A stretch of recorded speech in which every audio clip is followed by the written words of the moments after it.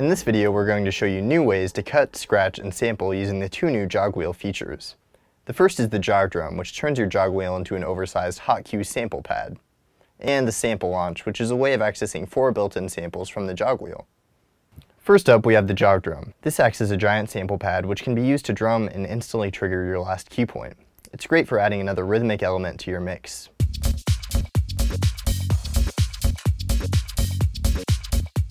To start, you must set your cue point by searching to a desirable point in the track using the jog wheel and hitting cue.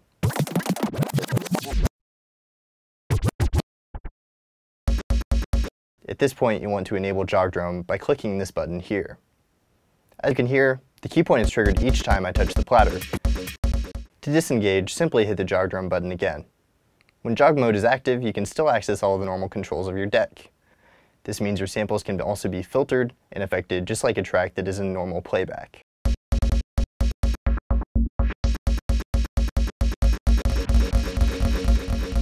The Sample Launch section contains 4 preloaded samples. To load them up, hold down the Sample Launch button here. Then with the rotary encoder, select from scratch, siren, horn, and noise samples. Sample Launch mode is just like loading a track, except these are built into the unit. You can cut the samples, scratch them, affect them, and even put them into Jog Drum mode.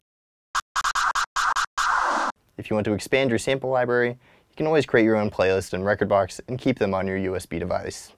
In the next video, we'll be showing you everything you need to know about the Auto Beat Loop feature.